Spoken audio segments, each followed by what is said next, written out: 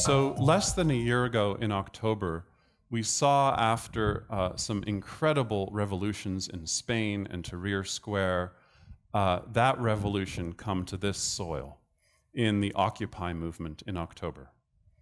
And I'm not going to talk so much about the politics of the Occupy movement, but rather the kind of a Buddhist analysis of what I saw going on in the Occupy movement, which is walking into Zuccotti Park and seeing 100 people within the first week in a circle without microphones, which I saw right away as the oral tradition, trying to communicate with each other with hand signals, looking at each other's face-to-face transmission, debating about whether they should have drumming in the park because the neighbors were getting upset.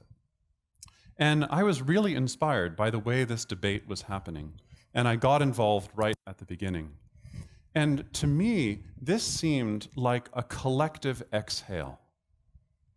You see, if what we're doing in meditation practice is being able to let go of stories, or not so much let go of stories, but actually see when we're caught in an addictive narrative and be able to drop into something deeper than that, then how does that work, I wondered, at a social level, at a cultural level? How do the same psychological dynamics of meditation that we study internally and individually, how do they apply collectively and socially?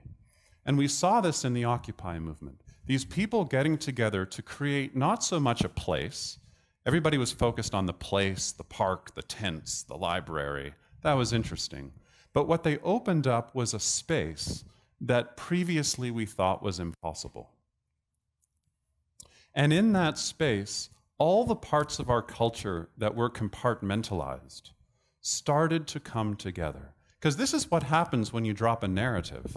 It seems like it's going to be peace and bliss, but actually, all those parts of ourselves that we've compartmentalized, they all start showing up. And this is what happened too in other Occupy movements, not just in New York, but in Toronto, in Vancouver, in California, that we opened up these urban parks, and who showed up? People with addiction, people who were homeless, people with alcohol problems, all the parts of the city that we compartmentalize, all the people we treat like garbage, showing up for a meal. So in that respect, there was some deep healing that was starting to happen in the Occupy movement because there was this collective exhale, or what the philosopher Walter Benjamin called grabbing the collective handbrake. And in the Occupy movement, it seemed like the culture was starting to exhale by pulling the handbrake on an economic system that is out of control, whose shadow is the environment, whose shadow is all the people in this country losing their homes. Rates of homeless that at one level are statistics and at another level are horrible for your immune system, for your digestive system, for your family, for your children.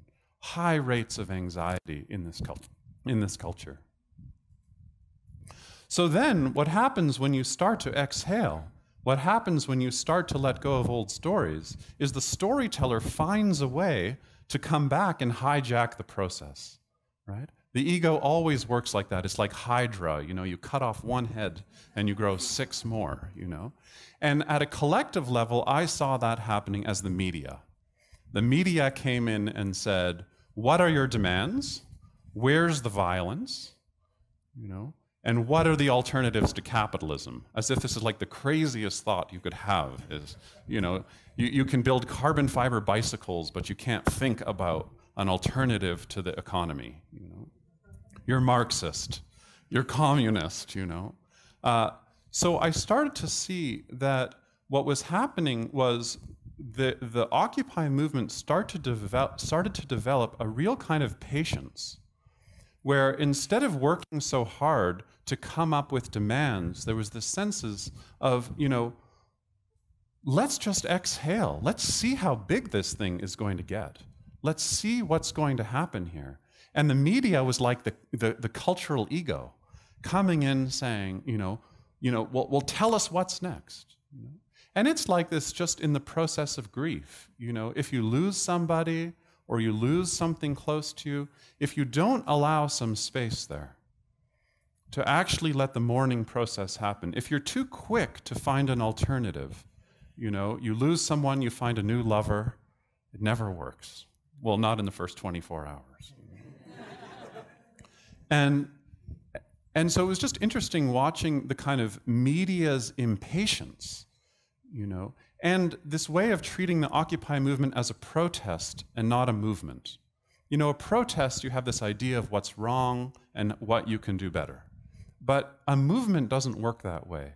And the Occupy people were really impressive at maintaining this posture of nonviolence and also this space for taking what's been compartmentalized and allowing those voices to show up in parks, on the internet, and so on. So it was really interesting to watch this and also to watch the role of technology and to see how Facebook, Twitter, social media sites were incredible at organizing people. There's no doubt about it. But as Malcolm Gladwell said at the time, the revolution will not be Twittered. You see? Because at some level, technology was amazing at getting people there, just like it's amazing getting a teacher and a student in relationship on Skype. But at some level, you have to put your body there. You have to show up. You have to stand in front of the police. You have to stand in front of those people in the community that you haven't spoken to. So in Toronto, the big issue was it was really cold, and they wanted to have a community fire. So there was a native elder named Little Bear who was in his 70s, who in the circle said, "We should have a sacred fire." And I said, that's the stupidest idea because the fire department's here every day and they want to shut us down because of, you know, they were always coming up with some way, some legal issue. So every day we debated this and the whole community was against me. So I'm this like Jewish Buddhist guy and there's like this native elder with everyone behind him and I'm saying like, we can't have a fire. I mean, this is how it's going to get shut down. And eventually what happened after debating this for 4 days was this lawyer came and said, actually, there's this legal loophole that I found where a native elder is allowed to build a sacred fire in an urban space. So anyways, I lost. And actually, the fire was incredible because what happened was all the alcoholics who were cold came to the fire. But in the native tradition of Little Bear, if you're drunk, you can't come to the fire. So then the community had to figure out how to deal with all the people who were showing up at the park with substance abuse problems. And this is how we build Sangha. This is how we build community.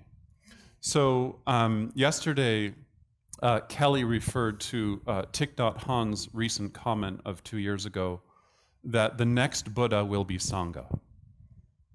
And this is an example of this kind of social awakening, this horizontal awakening.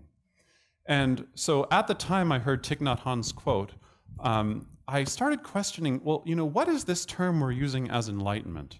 And so I went to my trustworthy mentor, Stephen Batchelor, and said, Stephen, you know, what happened when the Buddha was enlightened? He said, well, funny you should ask. I just happened to be retranslating that very text. And in the Aripariyasana Sutta, which is a version of the Buddha's enlightenment that I think is not off, I've never trusted the Buddha's enlightenment. There's this sense where it was so clean, he turns on like a Christmas tree, and then he has the 4 of these and the 8 of these. And, but actually, this is a really personal description of the Buddha's enlightenment, where he goes to his students, his former students, and here's how he describes his experience. I considered the Dhamma I have reached is deep, hard to see, difficult to awaken to, quiet and excellent, not confined by thought. But here's the kicker. But people love their place. They love, delight, and revel in their place. It's hard for people who love, delight and revel in their place, to see this ground. Isn't that interesting? There's no description of enlightenment. There's no description of transcendence. There's a description of waking up to what I would say is the first noble truth, to fully knowing the ground. And the ground includes suffering, not only ours, but others. But why don't we wake up as a culture? Because we love, delight, and revel in having a place which you can substitute as a viewpoint. We have fixed and rigid viewpoints. We have fixed stories. And we also know that at bottom, every addiction is an addiction to a narrative, an addiction to a story. So my interest is, as meditators, if we learn the psychological dynamics of being able to drop our stories and actually give attention to what's really going on in this human life, on this ground, on this soil, in this body, then we're waking up. Although we're also caught culturally in these really deep addictions. And so how can we take what we're learning in our meditative practices and actually apply them socially and culturally? As David Loy has said over and over and over again, it's not enough to work on our individual greed, hatred, and delusion. We also have to work on our culture's institutionalized forms of greed and anger and confusion.